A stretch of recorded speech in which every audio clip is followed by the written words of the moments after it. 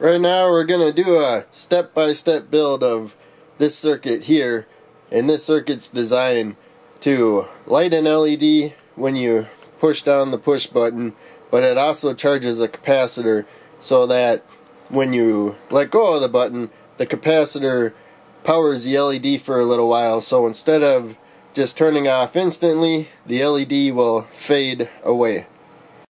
So to begin with, we're going to start with the capacitor and the resistor. I'll show you how we do that on the breadboard. So we begin with the push button. These push buttons that I have, the pins are a little bit bigger than component pins, so they kind of stretch the holes on this board. So I keep these bigger pin components on this board. So we're going to start here with this. We're going to attach it to the positive. And now we have it connected to positive with this jumper up here. Now, one thing to remember with these switches is that they're already connected on top and they're already connected on bottom. They're separated from top to bottom. And so if I plug something else on this side, it'll already be attached to the positive. And so we're going to go down one row, and we're going to go on this side because we're going to work our way to negative over here. And here is a 470 ohm resistor, and that's going to protect the capacitor and the rest of the circuit from the current that the battery can provide. And now I insert the capacitor. This is an electrolytic capacitor, so it needs to be put in the right way. The blank side here, this is a 470 microfarad capacitor. The blank side is the positive side. That comes to the resistor, because remember, that's coming from the positive side of the circuit. And now the negative side I just put directly into the negative power rail. That way this side can never be more positive because it's directly into the negative.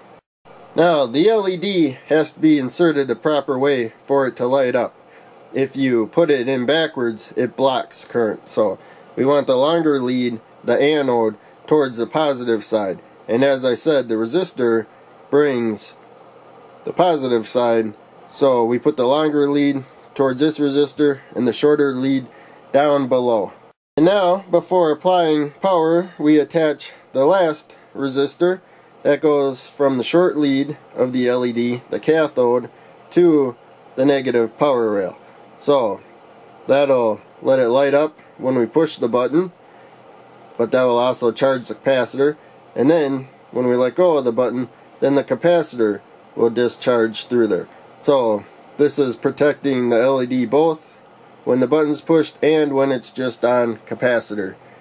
Now I quickly want to mention this capacitor was charged when I put this circuit together earlier. The LED lit up, so that's something to be aware of. These can hold a charge for a long time. I don't know when the last time was I used it, and this can hold up to 50 volts, so it's a good idea not to touch the leads and to discharge the capacitor before through a resistor before you use them.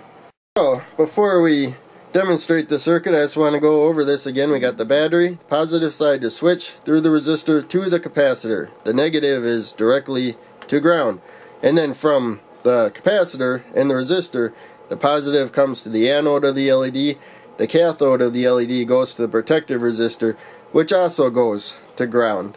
And with the 9-volt battery, you can see that it has a slightly softer startup, but it definitely fades away very slowly. It would just turn right off without the capacitor.